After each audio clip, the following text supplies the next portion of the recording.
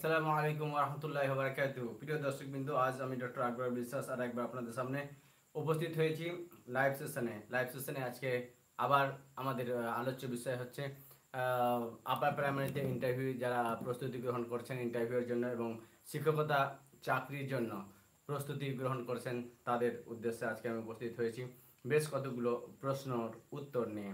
আজকে বিশেষ করে একটি গ্রুপ, যে গ্রুপটি না বললেই নয়, আরবি সাহিত্যের ছাত্রদের জন্য খুব উপকারী একটি গ্রুপ, যেটা হচ্ছে আরবি শিখন কৌশল বলে যে একটা গ্রুপ রয়েছে। এখান থেকে আমাদের সাজিদুর রহমান একটি আমাকে কয়েকটা প্রশ্ন পাঠিয়েছে, যে প্রশ্নের উত্তরগুলি আমাকে করার জন্য বলেছে। প্রথমে আমরা পেয়ে গেছি শাহজাহানকে। হাই, হ্যাঁ, ওকে শাহজাহান, আশা রাখি তুমি ভালো আছো। বর্তমানে এখন কোথায় আছো? দীর্ঘদিন থেকে তোমার সঙ্গে কথা হয়নি। আপার প্রাইমারিতে আশা রাখি তুমিও পাস করেছো এবং ইন্টারভিউর জন্য এগিয়ে চলছো। আজকে আমি প্রথমেই পড়ে নিতে চাই কতগুলো। আমাকে সাজিদুর রহমান একটা প্রশ্ন পাঠিয়েছে। আমি একটা প্রশ্ন পাঠিয়েছি সাজিদুর রহমান। টেকনিক্যাল প্ল্যান, আসসালামু আলাইকুম। ওয়ালাইকুম আসসালাম। টেকনিক্যাল প্ল্যানেট আমাদের চ্যানেলে রেসপন্স করার জন্য অসংখ্য ধন্যবাদ সাজিদুর রহমান। সাউন্ডটি একটু পরিষ্কার এবং ভলিউমটা বাড়িয়ে দেবেন sir. Okay, thank you Sajidur Rahman. Sound আশা রাখি এবারে তোমাদের কাছে ক্লিয়ার রয়েছে। একবার আমার চ্যানেলের জন্য একটু বলুন। হ্যাঁ, এই যে টেকনিক্যাল প্ল্যানেট আমাকে এখন SMS করেছে। টেকনিক্যাল প্ল্যানেট একটা বড় ধরনের একটা চ্যানেল, যে আমাকে খুব অনুপ্রাণিত করেছে এবং তোমরা সকলে তার সঙ্গে টেকনিক্যাল বিষয়ে কিছু সব কিছু জানকারি পাওয়ার জন্য তোমরা সেখানে সাবস্ক্রাইব করতে পারো। এখানে সাজিদুর রহমান আমাকে লিখেছেন যে, প্রিয় স্যার আসসালামু আলাইকুম, আমি সাজিদুর রহমান, আরবি ইন্টারভিউ শিখন কৌশল হোয়াটসঅ্যাপ গ্রুপের পক্ষ থেকে আপনাকে অনুরোধ করছি যে আপার প্রাইমারি ইন্টারভিউ এর প্রস্তুতি প্রসঙ্গে নিম্নলিখিত প্রশ্নগুলির উত্তর আপনার ইউটিউব চ্যানেলের মাধ্যমে জানালে সকলে উপকৃত হব। সাজিদুর রহমান, তোমার এরকম একটা প্রস্তাব আমার কাছে পাঠানোর জন্য আমি নিজেই খুব গর্বিত মনে করছি। এবং এখানে পেয়েছে আসসালামু আলাইকুম রহমতুল্লাহ বারাকাতু, এখানে লিখেছে খোরশেদ মণ্ডল। তারপরে আমরা পেয়েছি আজমাল হোসেনকে পেয়েছি, আসসালামু আলাইকুম রহমতুল্লাহ বারাকাতু। ওয়ালাইকুম আসসালাম রহমতুল্লাহ বারাকাতু। আশা রাখি তোমরা সকলে ভালো আছো। তো যেটা বলছিলাম যে আরবি ইন্টারভিউ শিখন কৌশল নামে একটা হোয়াটসঅ্যাপ গ্রুপ রয়েছে। সেখানে প্রিয় ছাত্র সাজিদুর রহমান সে আমাকে রিকোয়েস্ট করেছে যে এবং বলেছে যে স্যার, অনুরোধ করছি যে আপার প্রাইমারি ইন্টারভিউর প্রস্তুতি প্রসঙ্গে নিম্নলিখিত প্রশ্নগুলির উত্তর আপনার ইউটিউব চ্যানেলের মাধ্যমে জানালে সকলে উপকৃত হব। তিনি বেশ কতগুলো প্রশ্ন আমাকে করেছেন, প্রায় 10টি প্রশ্ন। তাহলে 10টি প্রশ্নের উত্তর আজকে রাত হয়ে গেছে, সম্পূর্ণ প্রশ্নের উত্তর আমি না দিতে পারলেও বেশ কিছু কিছু ইম্পর্টেন্ট প্রশ্নের উত্তর আমি দেওয়ার চেষ্টা করব। প্রথম প্রশ্ন করেছি যে আরবি বিষয়টি কখন স্কুল এডুকেশনে অন্তর্ভুক্ত করা হয়। প্রথম প্রশ্ন সাজিদুর রহমানের হচ্ছে যে আরবি বিষয়টি কখন স্কুল এডুকেশনে অন্তর্ভুক্ত করা হয়। হ্যাঁ, এই প্রশ্নটি খুবই গুরুত্বপূর্ণ এবং একটা প্রশ্নের মধ্যেই আমি বলে দিই যে একটা অভিনবত্ব রয়েছে। এই বিষয়টি নিয়ে আমাদের আলোচনা করা দরকার যে স্কুলে অ্যারাবিক সাবজেক্ট কেন পড়ানো হবে বা কখন থেকে এই অ্যারাবিক পড়ানো শুরু করা হয়েছে, অ্যারাবিক সাবজেক্টটা কোন সাবজেক্ট হিসাবে এখানে পড়ানো হয় এবং কি মানে কি হিসাবে এখানে পড়ানো হয়, এরকম অনেকগুলো প্রশ্ন চলে আসতে পারে। আরবি আসলে আমাদের জাতীয় শিক্ষানীতি নির্ধারণ করা হয়েছে স্বাধীনতার আগে এবং স্বাধীনতার পরেও কিছু কিছু নীতির মাধ্যমে, মানে কি কি পাঠ্যক্রম নির্ধারণ করা হবে, কোন স্তরে কি ধরনের পড়াশোনা করবে ছাত্ররা, সে সম্পর্কে নীতি নির্ধারণ করেন বেশ কয়েকটা কমিশন এবং এর জন্য কিছু নীতি নির্ধারণ করা হয়ে থাকে। আমি প্রথমে বলে নিই যে জাতীয় শিক্ষানীতির যেখানে স্কুল এডুকেশনে অ্যারাবিক কোন সালে বা কোন সময় থেকে এটাকে পাস করা হয়েছে যে স্কুলের সাবজেক্ট হিসাবে পড়া হবে, এখানে আমরা বলতে পারি যে একটা কোঠারি কমিশন এটা 1964 থেকে 1966 সাল, এই সময়টাতে কোঠারি কমিশন যখন ছিল, ও ভারতীয় শিক্ষা কমিশন, দুটো ভারতীয় শিক্ষা কমিশন ও 1964-66 সালে যে কোঠারি কমিশন, তারা একটা প্রস্তাব নিয়ে এসেছিল যে এখানে 3 ল্যাঙ্গুয়েজ ফর্মুলার একটা সূত্র ওনারা প্রস্তাব দিয়েছিলেন। 3 ল্যাঙ্গুয়েজ ফর্মুলার একটা সূত্র নিয়ে এসেছিলেন, যে যেখানে 3টা ল্যাঙ্গুয়েজ স্কুলের পাঠ্যক্রমে পড়ানো হবে। আবার আমি ভালো করে বোঝার জন্য আমি তোমাদেরকে বলছি যে কোঠারি কমিশন 1964 থেকে 1966 সালে যে কোঠারি কমিশন এবং ভারতীয় শিক্ষা কমিশন ভারতীয় শিক্ষা কমিশন এরা 3 ল্যাঙ্গুয়েজ ফর্মুলা একটা সূত্র 3 ল্যাঙ্গুয়েজের একটা সূত্র বা একটা ফর্মুলা ওনারা পেশ করেছিলেন এবং এখানে ওনারা অ্যারাবিককে এবং সংস্কৃতকে স্কুল পাঠ্যক্রমে নিয়ে আসার জন্য ওনারা প্রস্তাব রেখেছিলেন এবং বলেছিলেন এটা থার্ড ল্যাঙ্গুয়েজ হিসাবে এটা স্কুলের পাঠ্যক্রমে নিয়ে আসা হোক। থার্ড ল্যাঙ্গুয়েজ, প্রথম ল্যাঙ্গুয়েজ যেটা হচ্ছে সেটা হচ্ছে মাতৃভাষা বা প্রথম ভাষা। আর সেকেন্ড ল্যাঙ্গুয়েজ হিসাবে ভারতে এখানে দুটো ভাষার কথা বলা হয়েছে, একটা হচ্ছে ইংলিশ এবং দ্বিতীয়টি হচ্ছে হিন্দি। আর তার সঙ্গে থার্ড ল্যাঙ্গুয়েজ হিসাবে আরও একটা সাবজেক্ট যে কোনো স্কুলে পড়ানো যেতে পারে, সেটা হচ্ছে অ্যারাবিক বা সংস্কৃতি, ক্লাসিক্যাল ল্যাঙ্গুয়েজ বা ভারতীয় অন্য মানে প্রাচীন হোক অথবা আধুনিক যে কোনো একটা চলন্ত ল্যাঙ্গুয়েজ যেটা ভারতীয় কোনো ল্যাঙ্গুয়েজকে এখানে পড়ানো যেতে পারে। তাহলে অ্যারাবিক পড়ানো হতে পারে বা সংস্কৃতি পড়ানো হতে পারে বা দুটোই কোনো কোনো স্কুলে পড়ানো হয়ে থাকে। বা এর জায়গাতে যদি কেউ মনে করেন যে ভারতীয় কোনো প্রাচীন বা নতুন কোনো একটা সাবজেক্ট বা আধুনিক কোনো একটা সাবজেক্টকে আমরা পড়াবো, তাহলে সেটা পড়াতে পারে। এখানে সামেদা খাতুন আবার লিখছে আসসালামু আলাইকুম। ওয়ালাইকুম আসসালাম রহমতুল্লাহ বারাকাতুহু। আর servant of Allah, good job sir, thank you. Mohammad মঈনুদ্দিনকে আমরা পেয়েছি, আসসালামু আলাইকুম। ওয়ালাইকুম আসসালাম। সকলকে আন্তরিক অভিনন্দন জানাই। আজকে আমার চ্যানেলে খুব অল্প কথায় আমি তোমাদের উত্তর দেওয়ার চেষ্টা করব এবং সমস্ত প্রশ্নগুলিকে আমরা ক্লিয়ার করার চেষ্টা করব।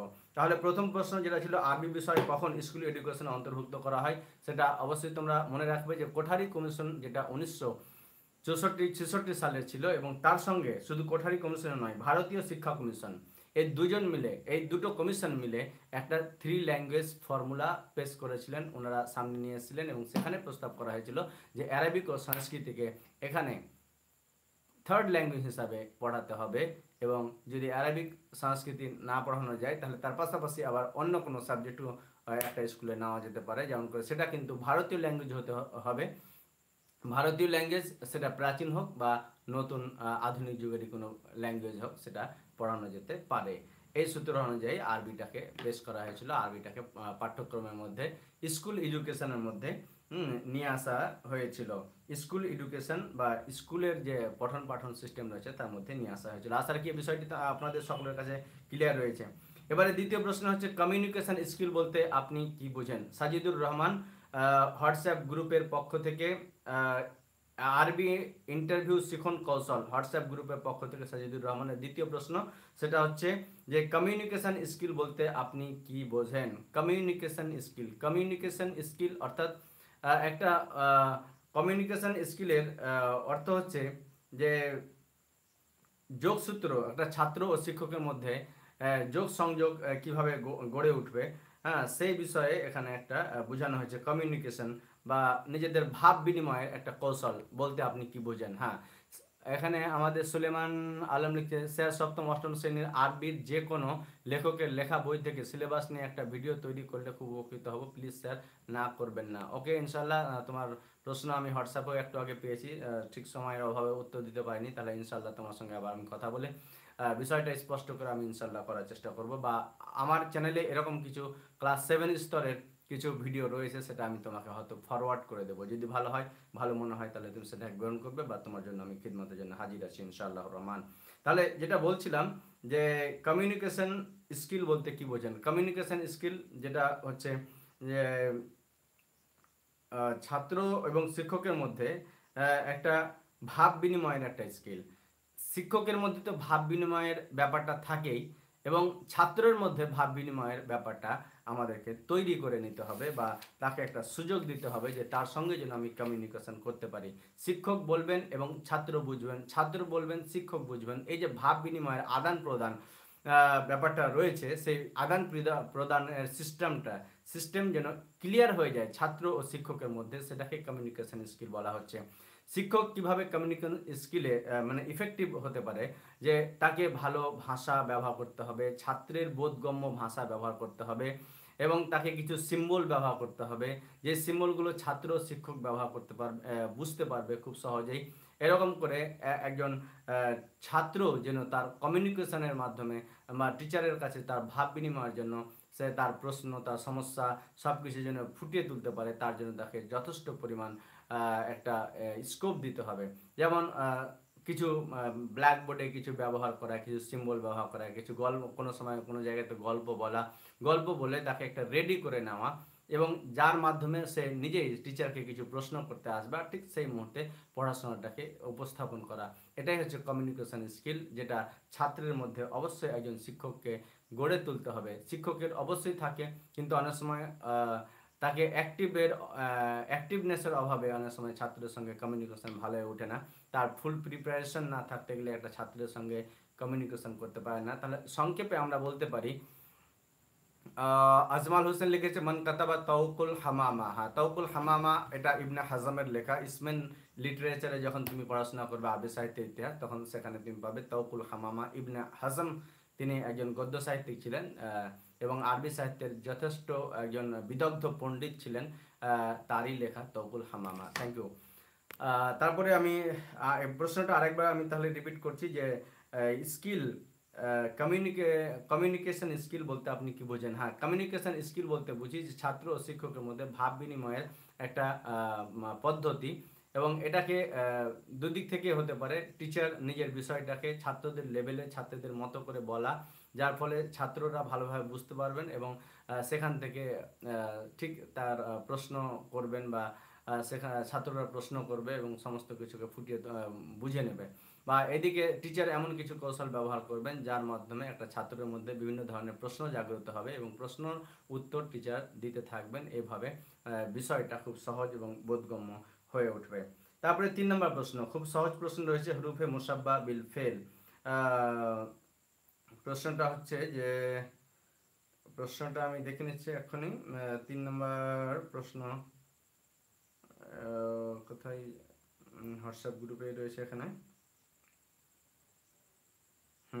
3 নম্বর প্রশ্ন হচ্ছে হুরুফ আল মুসাব্বা বিল ফেল কয়টি ও কি কি? হ্যাঁ, এটা তো খুব কমন প্রশ্ন, আশা রাখি আপনারা সকলে জানেন। কমেন্ট করে আমাকে জানাতে পারেন যে হুরুফে মুসাব্বা বিল ফেল কয়টি ও কি কি। হুরুফে মুসাব্বা বিল ফেল খুবই কমন কোশ্চেন, 6টি রয়েছে। তার মধ্যে প্রথমে একদম ইন্না দিয়ে শুরু হয়ে যায়, ইন্না, আন্না, কা আন্না, লাকিন্না, লাইতা, লা আল্লাহ। এবারে খুব সহজ, কিন্তু এগুলোর কিন্তু উদাহরণগুলো আমাদেরকে জানতে হবে। বিশেষ করে ইন্না, আন্না এর ব্যবহারের অনেক সময় পার্থক্যগুলো করা হয়, যে শুরুতে ব্যবহার হতে গেলে ইন্না হয়, মাঝখানে হতে গেলে আন্না হয়।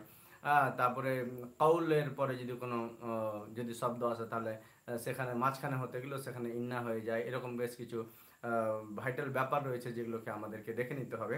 তবে আমি এখানে এই প্রশ্নটা সকলের কাছে কমন রয়েছে, আমি বিস্তারিত যাচ্ছি না। তবে সকলকে আমি এটুকু মানে সাজেস্ট করব যে আপনারা কিন্তু এই যে হুরুফে মুসাব্বা বিল ফেল দিয়ে কিন্তু আপনারা বাক্য তৈরি করে যাবেন, এবং যেভাবে অ্যাপ্লাই হয় গ্রামার অনুযায়ী। সবাই কি যেন আমিনা বেগম লিখেছে, গ্রুপে সিলেবাস দিয়ে দিলে সবাই পাবো স্যার। ইনশাল্লাহ তুমি চেষ্টা করো, দেওয়ার চেষ্টা করব। খাবিউল ইসলাম কাকে বলে, এর সংজ্ঞাটা কি বলা যাবে স্যার? হ্যাঁ, হুরুফ তো মানে কয়েকটা এখানে হুরুফ বলতে বর্ণ, যদি তুমি এখানে বোঝাও যে এমন কিছু বর্ণ রয়েছে যেগুলো জুমলা ইসমিয়ার প্রথমে, জুমলা ইসমিয়ার প্রথমে এসে হ্যাঁ মানে ইসিমকে কি দেয়, জবর দেয়, ইসিমকে নাসাব দেয়, আর ওইদিকে যেটা তোমার খাবার রয়েছে সেই খাবারটাকে রাফা দেয়, তাকে বলা হচ্ছে হুরুফে মুসাব্বা বিল ফেল। এটা হচ্ছে এর সংজ্ঞা, মোটামুটি এরকম বলতে পারো যে হরুফ মানে এমন কিছু হারফের সমষ্টি যেগুলো জুমলা ইসমিয়ার প্রথমে বসে, এবং সেই জুমলা ইসমিয়াটার যে ইসিম রয়েছে সেই ইসিমটাকে কি দেয়, নাসাব দেয়, এবং যে খাবার রয়েছে তাকে রাফা দেয়। সে সমস্ত হুরুফগুলোকে হুরুফা মুসাব্বা বিল ফেল বলে। তার সংখ্যা রয়েছে 6টি। তো আমি যেটা আপনাদেরকে বলছিলাম যে অবশ্যই উদাহরণগুলি আপনারা মুখস্থ করে যাবেন, এবং ব্যবহার করার সময় খুব চিন্তা ভাবনা করে ব্যবহার করবেন যে ইসিম যেটা রয়েছে, জুমলা ইসমিয়ার যে প্রথম অংশটা রয়েছে, যেমন ইন্নাল্লাহ, তো ইন্না আল্লাহু, আল্লাহ দিয়ে হয়তো তুমি একটা কিছু বানাতে চাইছো, তো বা হয়তো আত-তালিবুন, আত-তালিবু কাইমুন, আত-তালিবু কাইমুন, ছাত্রটি দাঁড়িয়ে আছে। তো ইন্নাত তালিবা, এবারে ইন্নাত তালিবা কাইমুন হয়ে গেল। এই যে ব্যবহারটা, এর কাজটা কি, এগুলো এসে ইসিমকে যে মানে জাবার দেয়, নাসাব দেয় এবং তার যে খাবার রয়েছে তাকে পেশ দেয়, সেটা কিন্তু ব্যবহারের মধ্যে নিয়ে আসতে হবে। বারবার কয়েকবার ব্যবহার করে আমাদেরকে দেখে নিতে হবে। যেমন ইন্নাল জামালা সাবুরুন, নিশ্চয় অর্থে এখানে ইন্না ব্যবহার হয়ে থাকে যে উট হচ্ছে খুবই একটা ধৈর্যশীল প্রাণী। আন্না ব্যবহার হয় যেমন ইয়াসুরুনি আন্না জহরাতা নাযরা, আমাকে খুব ভালো লাগছে যে এই যে জহরা ফুলটা রয়েছে খুব তাজা। কাআন্নাল কামারা মিসবাহুন, কাআন্নাল কামারা, কাআন্না যখন বলছি বা ইন্না যখন বলছি বা আন্না যখন বলছি, তার পরবর্তী ইসমকে আমি জাবার দিয়ে বলছি কিনা সেটা কিন্তু খেয়াল করতে হবে। যে কাআন্নাল কামারা মিসবাহুন, যেন মনে হচ্ছে যে চাঁদ কিরকম, চাঁদকে দেখে মনে হচ্ছে যে একটা মিসবাহ, একটা জ্বলন্ত প্রদীপ মনে হচ্ছে। চাঁদ একটা রাত্রে আমরা দেখছি যে খুব স্পষ্ট হয়ে আছে এবং পূর্ণ একটা চাঁদকে রাত্রে ঘন কালো রাত্রিতে যদি দেখি, তা দেখে মনে হয় যে একটা টকটকে একটা প্রদীপ জ্বলছে। তাহলে ওখানে যে ব্যবহারটা যে কান্নাল কামারা মিসবাহুন। আর যেটা আমি বলবো লাকিন্না, লাকিন্না কি করে আপনি ব্যবহার করবেন, একটা সিম্পল প্রশ্ন যে লাকিন্না, লাকিন্না শব্দটা আপনি কেমন ভাবে ব্যবহার করবেন। তো এটা যদি ব্যবহার করা যায় আলবাইতু জাদিদুন লাকিন্নাল আসাসা কাদিমুন। তো এখানে কি হয় যে এটা মানেটা তোমরা লক্ষ্য করলে দেখতে পারো যে আলবাইত জাদিদ, আলবাইতু জাদিদুন, বাইতটা হচ্ছে বাড়িটা হচ্ছে কি নতুন, লাকিন্না কিন্তু, মানে একটা বাড়ির সম্বন্ধে বা একটা জিনিস সম্বন্ধে তথ্য দিচ্ছি কিন্তু তার সঙ্গে অন্যরকম আর একটা তথ্যকে আমি জুড়ে দিতে চাইছি, তখনই লাকিন্না শব্দটা ব্যবহার করা হয়। আবার সেখানে যেটা কায়দা রয়েছে লাকিন্নাল আসাসা, কিন্তু এরা আসবাবপত্র কিরকম কাদিম, বাড়িটা নতুন কিন্তু এখানে যে আসবাবপত্রগুলোকে জুড়ে দেওয়া হয়েছে বা রাখা হয়েছে সেগুলো কিন্তু পুরাতন। এরকম করে আমরা আহ, আহ, ব্যবহার করতে পারি লাকিন্নার ব্যবহারটা। তাহলে এখানে হরুফে মোসাব্বাবিল ফেলের মধ্যে তিনটা ব্যবহার কিন্তু বেশি ইম্পর্টেন্ট। সেটা হচ্ছে যে কিরকম প্রশ্নগুলো হতে পারে যে ইন্না ও আন্নার মধ্যে পার্থক্য কি, আপনি কিভাবে ব্যবহার করবেন, এটা একটা হতে পারে। একটা প্রশ্ন হতে পারে যে আহ, আপনি লাকিন্না শব্দটা ব্যবহার করুন, বা আরেকটা বলতে পারে যে লাইতা আর লা আল্লাহ, লাইতা মানে সম্ভবত যেন, আর লা আল্লাহ এই শব্দ দুটি আপনি ব্যবহার করুন। হ্যাঁ, ব্যবহার করে দেখুন। তো লাইতাল কামারা তল এখন, কাশ কি চাঁদ উদিত হতো, আমি ব্যবহার করছি, তোমরা দেখো লক্ষ্য করো ব্যাপারটা যে লাইতাল কামারা তল এখন, আল কামারু তল এখন, চাঁদ উদীয়মান হয়ে আছে, চাঁদ উদিত, উদিতমান চাঁদ, চাঁদ কি হয়েছে যে আকাশে দেখা দিয়েছে, এরকম প্রস্ফুটিত, আকাশে চাঁদ, ফিসামা আকাশে চাঁদ প্রস্ফুটিত।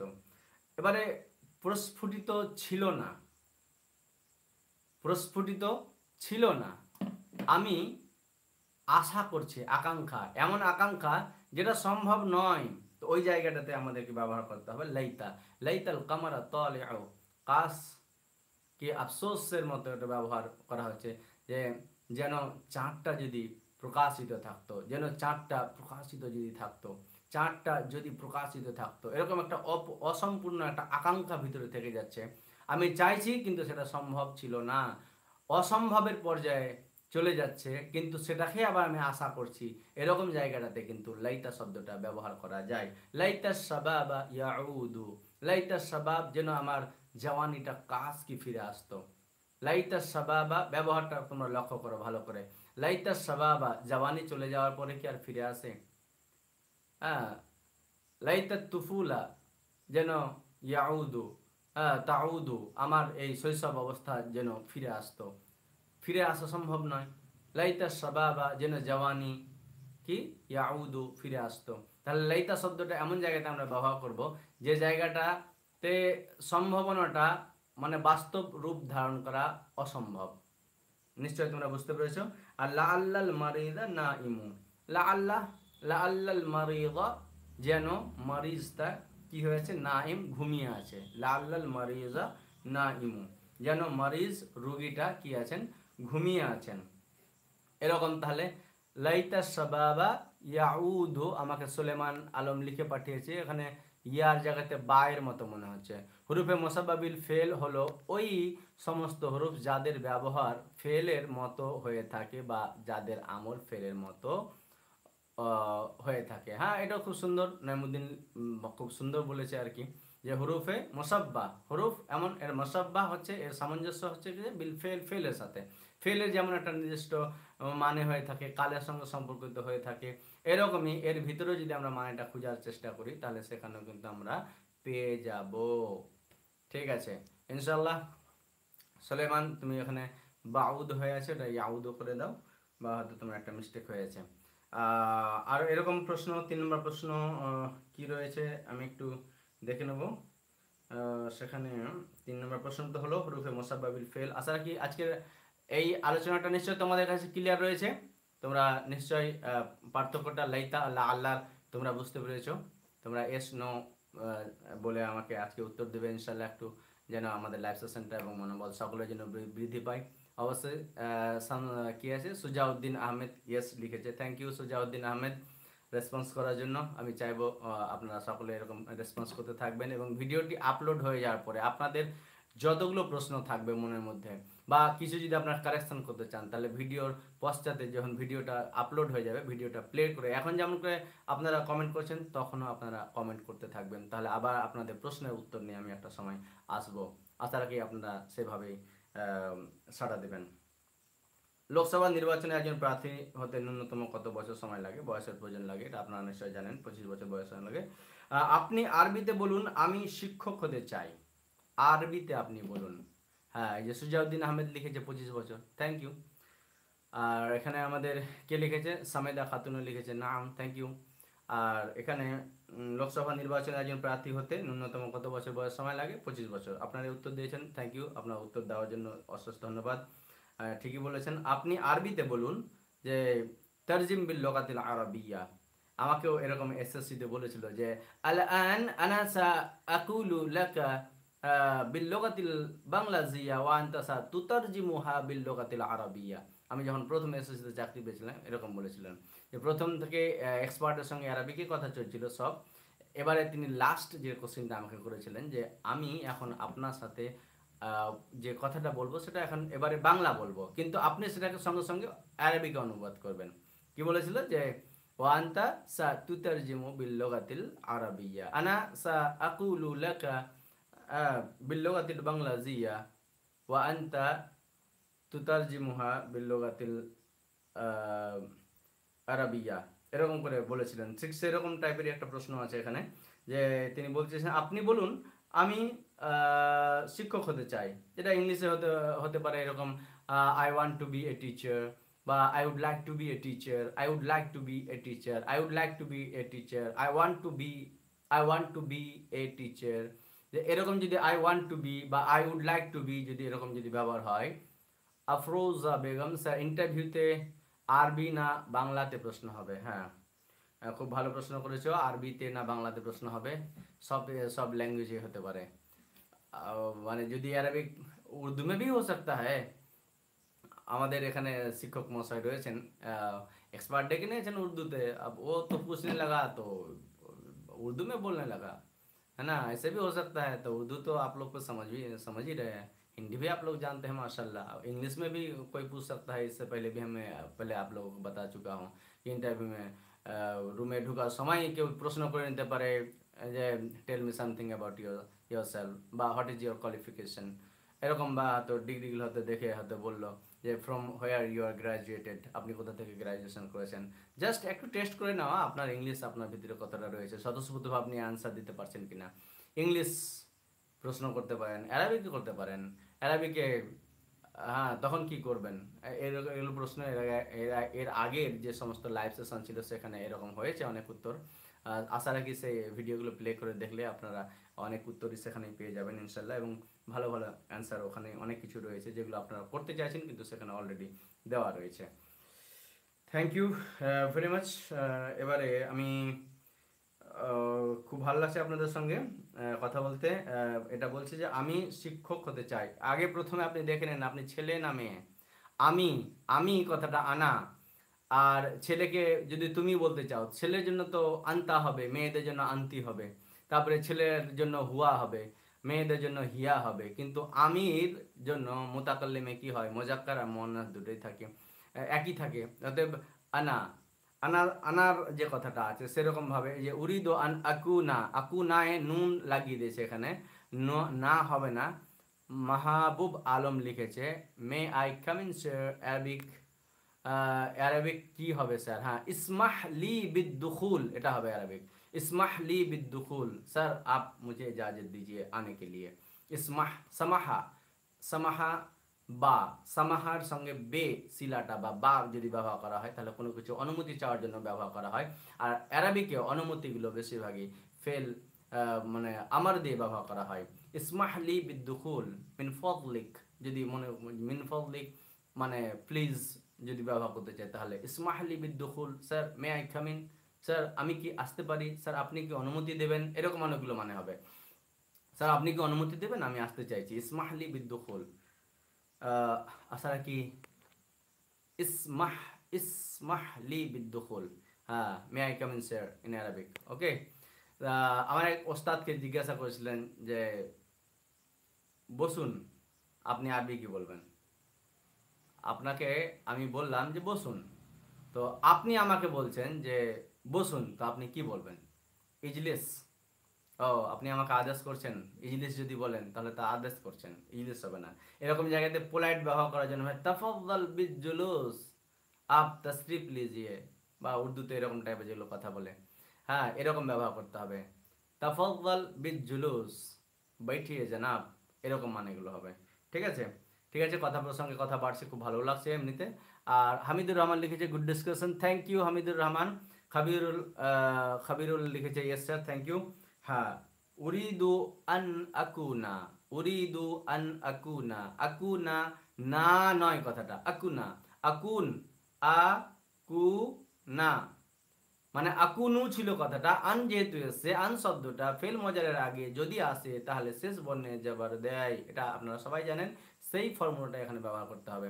এবারে দেখতে হবে উরিদু আন আকুনা, আমি চাই হতে, এরপরে আপনি কি, আপনি যদি ছেলে থাকেন তাহলে মুআল্লিমান বলতে পারেন, কারণ উরিদু আন আকুনা আমি, আমি চাই হতে, আমি কি হতে চাই সেটা তো মফুলের জায়গাতে চাইছে, কে চাই, ওর মধ্যে তো ফাইল আপনি রয়েছেন। আন আকুনা যেন আমি হই, আমি কি হই, আমি কি হব, আমি হতে চাই, পরবর্তী জায়গাটা কিন্তু জাবারের রয়েছে, নাসাবের জায়গা রয়েছে, আপনারা ভালো করে লক্ষ্য করুন। অনেকে আজকে গ্রুপে দেখেছি, অনেকে লিখেছে উরিদু আন আকুনু মুআল্লিমুন লিখেছেন। যদি মেয়ে হন তাহলে উরিদু আন আকুনা এ পর্যন্ত ঠিক থাকবে, মুআল্লিমাতান করতে হবে এখানে স্ত্রীর জন্য।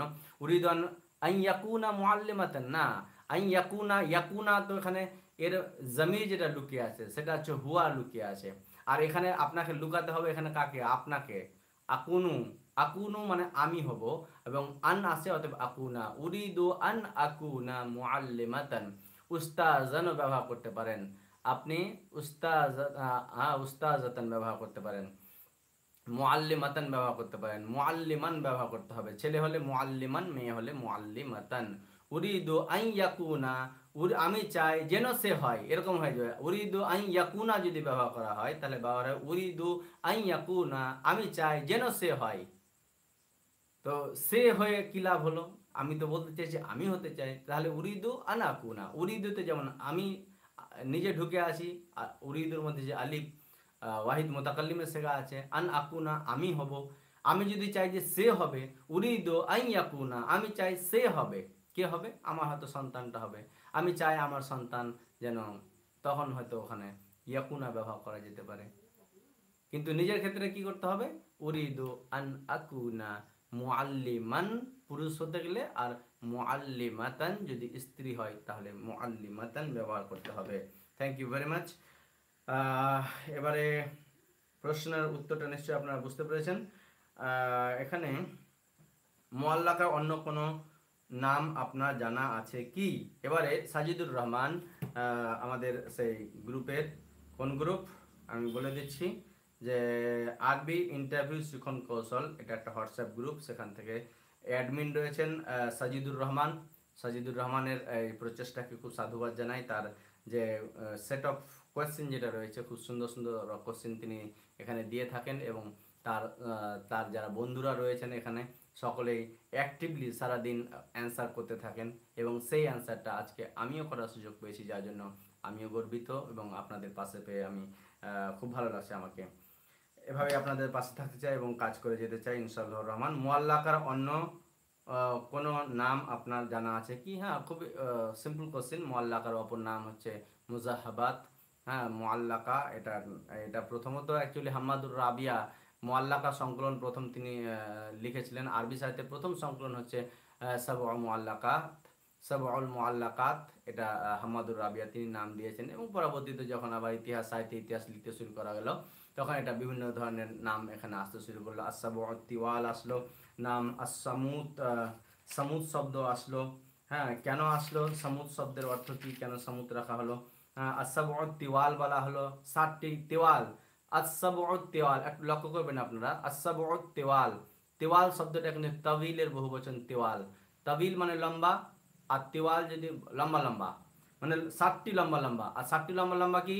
আর সবাই জানে, গোটা আরবের লোক জানে যে 7টি লম্বা লম্বা কাসিদা, ঠিক আছে, আল কাসাইদ, 60টি লম্বা লম্বা কবিতা, যেটা একমাত্র ওই সমস্ত কবিতাকে বোঝানো হতো যেটা তাইফ ও নাখলার মধ্যবর্তী স্থানে ওকাজের মেলাতে জাহিলি যুগে কাব্য প্রতিযোগিতায় যার কবিতা সবচেয়ে ভালো হতো, সবচেয়ে সেরা স্থান অধিকার করত, তার কবিতাটাকে স্বর্ণাক্ষরে লিখে বা মিশরীয় রেশমের কাপড়ে লিখে সেটাকে কাবার ঘরের দেওয়ালে টাঙিয়ে দেওয়া হতো। 1 বছর পর্যন্ত সেটা টাঙানো থাকতো, এবং পরবর্তী প্রতিযোগিতায় আবার যারা ফার্স্ট হতো তাদেরকে সেখানে টাঙানো হতো। এই যে সিস্টেমটা চলতো, অনেকে বলছে স্বর্ণাক্ষরে লিখে টাঙিয়ে দেওয়া হতো, রেশমি কাপড়ে টাঙিয়ে দেওয়া হতো, যার কারণে সেটার নাম মুজাহাবাত, যাকে স্বর্ণাক্ষরে লিখিত এরকমই কিছু কবিতার নাম রাখা হয়েছে। সামুদ মানে গলার হার। থ্যাংক ইউ, খুব সুন্দর উত্তর দিয়েছো। আর সামুদ, সামাতা, সামাতা শব্দের অর্থ হচ্ছে যে ঝুলিয়ে দেওয়া। সামাতা ইয়াসমুতু, যদি এটাকে আমরা ক্রিয়া হিসাবে ব্যবহার করি, যদি ডিকশনারিতে তোমরা দেখো, তাহলে সামাতা ইয়াসমুতু মানে হচ্ছে ঝুলিয়ে দেওয়া। আর এটা হচ্ছে সিমতুনের বহুবচন সুমুত। ভালো করে জেনে রাখুন যে সিমতুন, সিন মিম তা, অনেকে আবার দেখছি বড় সিন দিয়ে লিখছেন, বড় সিন দিয়ে লিখবেন না, এটা ছোট সিন, নক্তাবিহীন সিন দিয়ে হবে। সিমতুনের বহুবচন হচ্ছে সুমুত, যার শব্দের অর্থ হচ্ছে মালার সুতা। মালার যে সুতাটা রয়েছে বা দড়িটা যেটা রয়েছে, মালার যে দড়িটা রয়েছে, সেই ওই পলা বা ওই যেগুলো সব বিভিন্ন ধরনের ইয়েগুলো থাকে, ওই কি বলে ওটাকে, সেইগুলো কিন্তু না, যে পাথরগুলো থাকে সেগুলো না। যে সিমতুনের বহুবচন সুমুদ যেটাকে বলা হচ্ছে, সেটা সেটা হচ্ছে মালার সুতাটাকে বলা হচ্ছে বা দড়িটাকে বলা হচ্ছে, তাকে বলা হচ্ছে। হ্যাঁ, তো একজন উত্তর এখানে হোয়াটসঅ্যাপ গ্রুপে দিয়েছিল আর শেয়ারও করেছে, এবং সেটা খুব ভালো লেগেছে আমাকে, যে এটা আসুমুদ, এটার ব্যাখ্যা লিখেছে তাসবিহান লাহা বিল কালাইদি ওয়াল উকুদ আল্লাতি তুআল্লিকুহা আল মারআতু আলা জিদিহা। খুব সুন্দর উত্তর, ঠিক আছে। তাসবিহান আর সুমুদ, এটা একটা তসবি দেওয়া হয়েছে। হ্যাঁ, তসবি দিয়ে এটাকে সুমুদ শব্দটাকে ব্যবহার করে, ওই সমস্ত কবিতাগুলোকে সুমুদ বলা হয়েছে, তসবি দিয়ে ব্যবহার করা হয়েছে। কেন? যে এটা তসবি হচ্ছে কার সাথে, যে ওই সমস্ত হার বা ওকুদ, একদুনের বহুবচন ওকুদ বা হার বা কালাইদ যেগুলো রয়েছে, যেটাকে আল্লাকা ইউ আল্লিকু মানে ঝুলিয়ে দেওয়া, ইউ আল্লি তু আল্লিকুহাল মারআ, মেয়ে যেটা তার গলাতে, ফি আলা জিদিহা, জিদ মানে হচ্ছে ঘাড়, তার ঘাড়ে যে যেটাকে, যে হাড়গুলোকে তারা মানে কি করে ঝুলিয়ে রাখে। আর মেয়েরা নিশ্চয় গলাতে যে সমস্ত হাড়গুলো ঝুলিয়ে রাখে সেটা নিশ্চয় দামি হবে, সাধারণ জিনিস হবে না। এমন জিনিস যেটাকে গলাতে ঝুলিয়ে রাখে মেয়েরা, ঠিক তার সঙ্গে তসবি দিয়ে সেটাকে সুমুদ শব্দটা ব্যবহার করা হয়েছে, এবং যেটাকে মুআল্লাকাকেই বোঝানো হয়। তাহলে প্রিয় ভিউয়ার্স, আমরা এখানে পেয়ে গেলাম মুআল্লাকা, যেটা প্রথম হাম্মাদুর রাবিয়া এর নাম দিয়েছিলেন সাবউল মুআল্লাকাত। আর এর পরবর্তীতে আমরা নাম বিভিন্ন গ্রন্থে আমরা জানতে পেরেছি, সেটা হচ্ছে মুজাহাবাত। এর সঙ্গে আমরা পেয়েছি সুমুদ, যেটা সিমতুনের বহুবচন আপনাদেরকে আমি বললাম অনেক সময়, এটাকে আসাবউত তিওয়াল বা 60টি লম্বা লম্বা। কি 60টি লম্বা লম্বা? কি তাবিলের বহুবচন তিওয়াল, আসাবউত তিওয়াল, 60টি লম্বা লম্বা। কাসিদা বা ওই সমস্ত কবিতা যা তাইফ ও নাখলার মধ্যবর্তী স্থান, সেই ওকাজের মেলাতে জাহিলি যুগে কাব্য প্রতিযোগিতাতে প্রথম স্থান অধিকার করা সেই কবিতাটাকে ঝুলিয়ে দেওয়া হতো, তাকেই বলা হচ্ছে মুআল্লাকাহ কবিতা। Thank you. আশা রাখি আজকে এই আলোচনা এবং এই বিষয়টি আপনাদের কাছে নিশ্চয়ই স্পষ্ট হয়ে গেছে। আর একবার আপনাদের কাছে আমি চাইবো একটু কমেন্ট করে জানাবেন। রাত প্রায় 11টা হয়ে গেছে, আর আমি বেশি আর আলোচনা করব না। এখানে বেশ কয়েকটা প্রশ্ন রয়েছে যে আরবি সাহিত্যে একজন চিকিৎসকের নাম করুন যিনি কবিতা লেখার সাথে দার্শনিক ও ভাষাতত্ত্ববিদ ছিলেন। তারপরে আর একটা কোশ্চেন, বর্তমান ভারতবর্ষের শিক্ষামন্ত্রীকে বলতে পারবেন। একজন শিক্ষক হিসেবে আপনি কি টিউশন পড়ানোকে সমর্থন করেন? হ্যাঁ, এই প্রশ্নটা আমি আলোচনা করে শেষ করে দিব। আর আরো একটা 10 নম্বর প্রশ্ন রয়েছে, বেটি বাঁচাও বেটি পড়াও প্রকল্পটি কবে চালু হয়? এগুলো তো জেনারেল কোশ্চেন রয়েছে, এগুলো আপনারা আলোচনা করবেন। এগুলো খুব 1 মার্কের উত্তর রয়েছে, এটা নিয়ে আমি আলোচনা করছি না। বা বর্তমানে ভারতবর্ষের শিক্ষামন্ত্রীকে বলতে পারবেন, এটা অবশ্যই আপনারা জানেন। আপনারা কমেন্টও করে দিতে পারেন, আমাকে এখানে জানাতে পারেন, তাহলে আমিও বুঝে যাবো যে ইনশাল্লাহ আপনাদের সে বিষয়ে স্পষ্ট আইডিয়া রয়েছে। তাহলে ঠিক আছে, আমি যেটা মূল যেটা প্রশ্ন, হ্যাঁ, ইবনে সিনা, যার পুরো নাম আবু আলী হুসাইন, ইবনে সিনাকে একজন দার্শনিক ছিলেন যিনি কবিতাও লিখতেন। হ্যাঁ, অ্যান্সার হতে পারে। বা সাধারণভাবে একজন কবির নাম বলুন যিনি দার্শনিক থট যার মধ্যে পাওয়া যেত, আমরা বলতে পারি আব্বাসী যুগের সে আবুল আলা আল মাদি, তিনি দার্শনিক কবি ছিলেন। তার চিন্তাভাবনা দার্শনিকতার ছাপ ছিল। ভাষাতত্ত্ববিদ, হ্যাঁ অবশ্যই তিনি ভাষা নিয়েও অনেক কিছু লিখেছিলেন। কবিদের সমালোচনা করে তিনি লিখেছিলেন, তো অবশ্যই তিনি ভাষাতত্ত্ববিদ ছিলেন। কবিদের সমালোচনা করা তার মানে তিনি অবশ্যই ভাষাতত্ত্ববিদ ছিলেন। আমরা একটা এরকম যুক্তি দিতেই পারি। ইন্টারভিউ কোশ্চেন, এখানে আমরা জোহেবিন আবি সুলমা, তিনি তারও নাম আমরা দিতে পারি। কেন দিতে পারি? যে জোহেবিন আবি সুলমা নিশ্চয়ই আপনারা জানেন যে তার একটা কবিতা ছিল যেটাকে হাউলিয়াত বলা হয়। কেন হাউলিয়াত বলা হয়? যে 4 মাস তিনি কবিতা রচনা করতেন, 4 মাস সে সমস্ত তার শিক্ষকদেরকে দেখাতেন, এবং 4 মাস তিনি সেটাকে নিয়ে আবার মাজা ঘষা করতেন। তারপরে 1 বছর পরে তিনি সেটাকে প্রকাশ করতেন। তা নিশ্চয়ই তিনি তার ভাষার প্রতি তার নিশ্চয় একটা আগ্রহ ছিল, ইন্টারেস্ট ছিল, তাকে আমরা ভাষাতত্ত্ববিদ হিসাবে আমরা মেনে নিতে পারি। জহির বিন আবি সুলমা। হ্যাঁ, এই কোশ্চেনটা খুব ক্যাজুয়াল, আপনারা অ্যান্সার বিভিন্ন রকম বিভিন্ন দিক থেকে আপনারা দিতে পারেন। হ্যাঁ, যদি আপনি জেনে নেন যে আপনি কোন যুগে বলতে চাইছেন, তাহলে যদি জাহেলি যুগে বলেন তাহলে আপনি সরাসরি চলে যাবেন জহির বিন আবি সুলমার ব্যাপারে অ্যান্সার করবেন। যদি বলেন আব্বাসী যুগে, তাহলে আপনি এখানে আবুল আলমারির নাম দিয়ে দেবেন, কবি ছিলেন। আর তার সাথে যদি আবার সেই দার্শনিক ছিলেন, কবি ছিলেন, চিকিৎসাবিদদের মধ্যে ছিলেন, তাহলে আমরা তো সেখানে ইবনে রুশদের নাম অবশ্যই আমরা বলতে পারি। কমেন্ট করার জন্য খুব ভালো লাগলো। আর হুরুফুল লিসানি কই কয়টি, শেয়ার ও কি কি? আমাকে অন্য সময় আবার প্রশ্ন করো, আজকে আমি আর বেশি সময় নিচ্ছি না আপনাদের কাছে। আমি একটা গুরুত্বপূর্ণ প্রশ্ন, যেটা একজন শিক্ষক হিসেবে আপনি কি টিউশন পড়ানোকে সমর্থন করবেন, প্রশ্নটার উত্তর আমি দিয়ে আজকে শেষ করব আমার এই লাইভ সেশন। একজন শিক্ষক হিসেবে আপনি কি টিউশন পড়ানোকে সমর্থন করবেন? হ্যাঁ, টিউশন পড়ানো, কে পড়াচ্ছে, অন্য কেউ পড়াচ্ছে, আমি সমর্থন করব কি না? না, আমি শিক্ষক হিসাবে পড়ানোটা, আমাকেই কেউ হয়তো এসে বলেছে যে আপনি টিউশন পড়ান ছাত্রদেরকে। হ্যাঁ, তো আমি বলে দিই যে একজন শিক্ষক হিসাবে আমি টিউশন পড়ানোকে সমর্থন করি না। কেন করি না? সঙ্গে সঙ্গে প্রশ্ন আসবে কিন্তু। হ্যাঁ, অনেকে, হ্যাঁ সেটা আমি বিস্তারিত আলোচনা করছি না। আমি খুব একটা কথা বলবো যে একটা শিক্ষকের কাজ কি। প্রথম কথা, একটা শিক্ষকের কটা কাজ, এটা যদি আমরা জেনে নিই। এবং শিক্ষকের এখানে আমাদের সাজিদুর রহমান আমাদের সঙ্গে রয়েছেন, আমাদের সেই গ্রুপের আরবি ইন্টারভিউ শিখন কৌশলের অ্যাডমিন সাজিদুর রহমান রয়েছেন, কেন্দ্রীয় মানব সম্পদ উন্নয়ন মন্ত্রী Ramesh Pokhriyal Nishank. Thank you comment করে জানানোর জন্য সাজিদুর রহমান, অশেষ অশেষ ধন্যবাদ। এবারে আমি বলি যে শিক্ষক হিসাবে আমি টিউশন পড়ানো আমি সমর্থন করি না। 1 নম্বর কথা, কেন করেন না? এটার সঙ্গে সঙ্গে একটা প্রশ্ন আসতে পারে, সেটা অ্যান্সার আসতে পারে। তো আমি উত্তর দিতে পারি যে স্যার, একজন শিক্ষক হিসাবে আমার যে দায়িত্ব সেটা যদি আমি যথাযথ পালন করি, তাহলে আমার কিন্তু নিজস্ব টিউশন পড়ানোর সময় প্রথমত আমি পাবো না।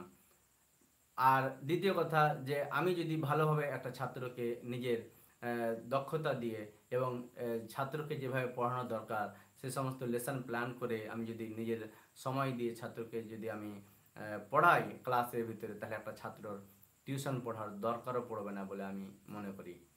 তো কেন তাহলে শিক্ষকের কি কি কি কাজ রয়েছে? 3টা।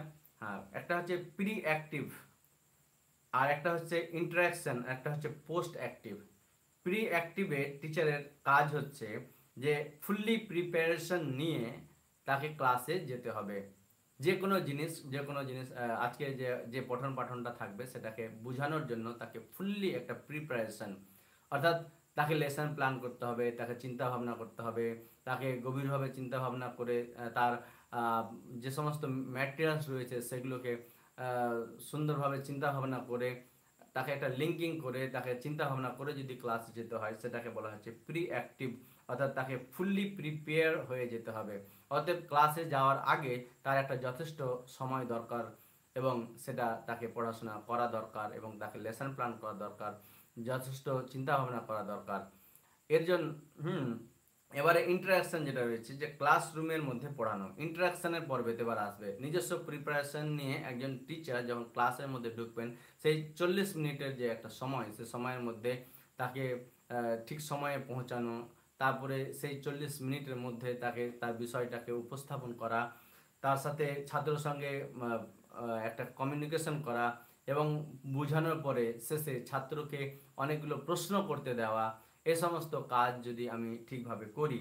এবং পোস্ট অ্যাক্টিভ বলে একটা ব্যাপার রয়েছে, সেটা হচ্ছে যে পোস্ট অ্যাক্টিভ, যে আমি ক্লাস থেকে বেরিয়ে যাওয়ার পরে বেশ কিছু কাজ থাকে, বা ক্লাস থেকে বেরানোর সময় যখন আমি প্রশ্ন করার সময় আমি কিছু ছাত্রকে নির্ণয় করি যারা পশ্চাৎগামী স্টুডেন্ট, যারা পিছিয়ে পড়া স্টুডেন্ট, যারা ভালো ছাত্রদের সঙ্গে সঙ্গে তার এই সমস্ত জিনিসগুলোকে বুঝে উঠতে পারেনি, তাহলে তাকে আমি এক্সট্রা করে রিমিডিয়াল ক্লাসে আমি সময় দেব, তাকে আমি আলাদা করে অফ সময়ে আমার পাশে ডেকে তাকে আমি গাইড করব। অর্থাৎ এরকম যদি আমি এই তিনটা মেথডকে যদি ফলো করি, যে প্রি অ্যাক্টিভ, ইন্টারাকশন এবং পোস্ট অ্যাক্টিভ।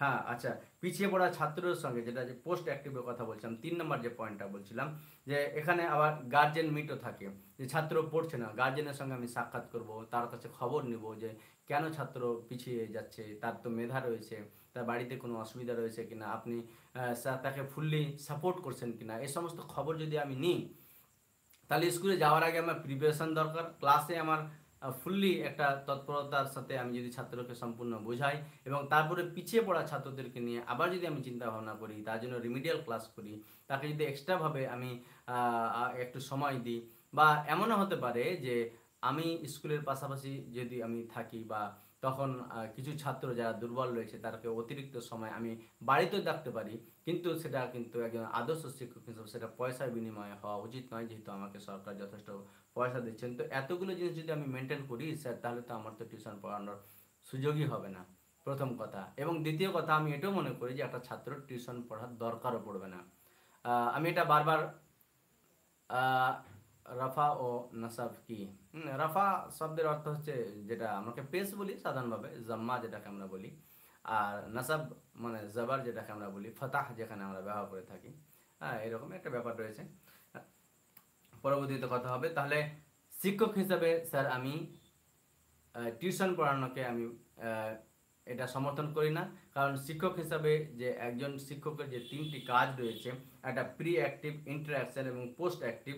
প্রি অ্যাক্টিভ পর্বে একজন টিচার ফুললি প্রিপারেশন নিয়ে ক্লাসে যাবেন এবং ইন্টারাকশন পর্বে ছাত্রকে 40 মিনিটের মধ্যে সমস্ত কিছু উপস্থাপন করা, তাকে প্রশ্ন করতে দেওয়া এবং কিছু ছাত্রকে আবার নির্ণয় করা, তার মধ্যে যারা পিছিয়ে পড়া রয়েছে, পশ্চাৎগামী যে সমস্ত ছাত্র রয়েছে তাদেরকে আলাদা করে সময় দেওয়া, রিমিডিয়াল ক্লাস ব্যবস্থা করা। তো এত কিছু যদি আমি করি তাহলে স্যার আমার কিন্তু সময়ই হবে না যে আমি টিউশন পড়ানোর, এবং আমি যদি এরকম মেথড মেনটেন করে আমি যদি পড়াই, তাহলে একটা ছাত্রর পড়ার দরকারও হবে না। একটু বলে রাখি আপনাদেরকে, যে কলেজে যেহেতু পড়াশোনা খুবই ভারী, ছাত্রদেরকে বোঝানোর জন্য টিচারের, একজন অধ্যাপক মহাশয়ের যথেষ্ট জ্ঞানের দরকার হয়, খুব চিন্তা ভাবনা দরকার হয়। এই জন্য কলেজ কর্তৃপক্ষ, প্রিন্সিপাল মহাশয় তাকে একদিন আবার ছুটি অ্যালাউ করেন, যে আপনি তো একদম রুটিন মেনে যখন আপনি পড়াবেন, হ্যাঁ আপনি pre active, interaction, post active মেনে যখন সব কিছু সিস্টেম মেনে যখন আপনি ক্লাসে পড়াবেন, আপনি তো এত সময় পাবেন না। তো আপনাকে একটা দিন ছুটি উপহার দেওয়া হচ্ছে, যেই দিনটাতে আপনি এই কলেজেই বসে, লাইব্রেরিতে বসে আপনি ভালোভাবে স্টাডি করবেন এবং খুবই অল্প সময়, যে 40 মিনিট কি 50 মিনিট আমরা ক্লাস রয়েছে, এই সময়টাতে ছাত্রদেরকে ফুললি সব কিছু দেওয়ার চেষ্টা করবেন। আপনি বোর্ডে লিখবেন, আপনি বুঝাবেন, ছাত্রদের প্রশ্ন করবেন, এই সমস্ত জন্য ওনারা একটা ছুটিও পেয়ে থাকেন। কিন্তু স্কুলে তো স্যার সেটা পাওয়া যায় না, স্কুলে তো সেটা অ্যালাউ নেই। অতএব আমি যদি এই 6 দিন স্কুল করে আবার এই সমস্ত নিয়ম মেনে যদি আমি পড়াই, তাহলে আমি টিউশন পড়ানোর সময় পাবো না স্যার। এটাই হবে সঠিক অ্যান্সার। আমি দেখলাম কয়েকজন অ্যান্সার করছে যে স্যার আমি এটা সমর্থন করি না, স্যার এটা একটা বেকার ছেলেরা যদি পড়ায় তাদের একটু আর্নিং হবে। আরে আপনার ছাত্রকে একটা বেকার ছাত্র টিউশন পড়াচ্ছেন, এটাও তো দুর্বলতা। মানে আমি পড়াবো না, আমি আমার তার মানে আপনার মধ্যে দুর্বলতা আছে, কেন অন্যজন ছাত্র ওখানে পড়াতে যাবে? ফুললি যদি আমরা পড়াই, একটা ক্লাসে যেভাবে একটা ছাত্রকে দেওয়ার দরকার সেটা যদি দিই, অবশ্যই একটা ছাত্র টিউশন মানে নেওয়ার দরকার হবে না। আর যদি ও দরকার মানে নিতেও থাকে, তাহলে এর থেকে ভালো দিতে পারবে না, এটুকুই আমার বিশ্বাস। হ্যাঁ, আশা রাখি আপনাদেরকে ব্যাপারটা আমি বুঝাতে পেরেছি যে অন্য কোনো বেকার ছাত্র পড়াক, আমি পড়াবো না। তো পড়াক মানে কাকে পড়াবে? আপনার ছাত্রকেই তো পড়াবেন। তো তার মানে আপনার মধ্যে দুর্বলতা রয়েছে, এইভাবে আপনাকে কিন্তু জেগে বসবে ওই জায়গাতে, প্রশ্ন করে বসবে। অতএব এই সুযোগটা কিন্তু দেওয়া যাবে না। হ্যাঁ, আর এই মানসিকতা নিয়ে কিন্তু ক্লাসে যেতে হবে, ওদেরকে পড়াতে হবে, এই মানসিকতা নিয়েই আমাদেরকে স্কুলে চাকরি করতে হবে। একজন আদর্শ শিক্ষক হিসাবে আপনারা সকলেই তৈরি হন, এখন থেকে তৈরি হন। আপনারা মানসিক দিক থেকে রেডি হন।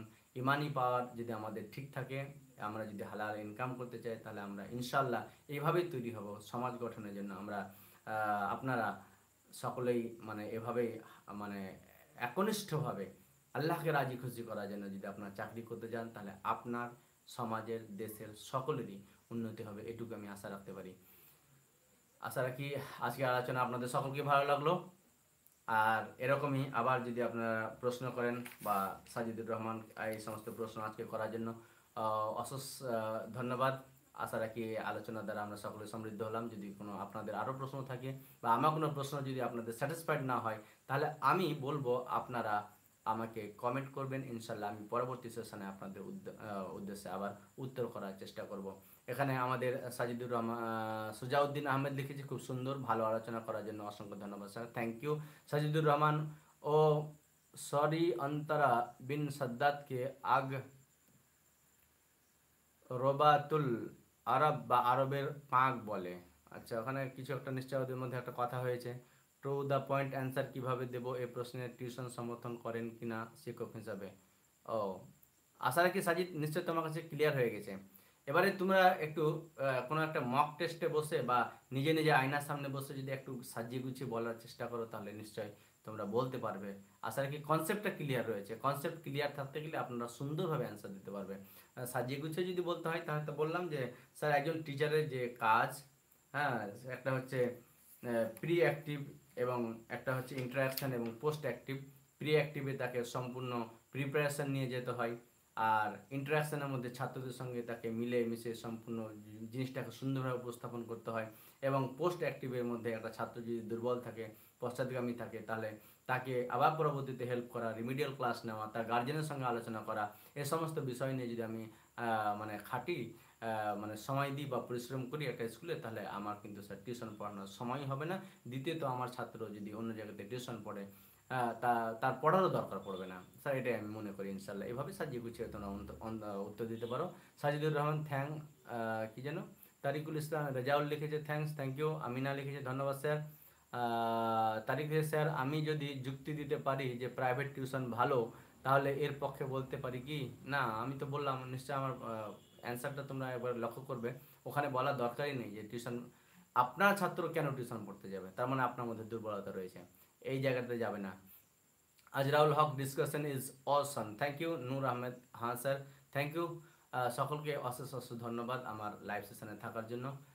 এভাবেই আপনারা পাশে থাকুন এবং আপনারা ভবিষ্যৎ পথে আপনারা এগিয়ে যান, আপনারা সফল শিক্ষক হন এবং কারিগর, সমাজ গঠনে কারিগর হন, উপযুক্ত কারিগর হন এবং আল্লাহকে সন্তুষ্ট করার জন্য আপনারা কারিগর হন, এটুকু আমি মানে আল্লাহর কাছে দোয়া করব। সকলের জন্য আমি দোয়া করে শেষ করছি। আসসালামু আলাইকুম ওয়া রাহমাতুল্লাহি ওয়া বারাকাতুহু।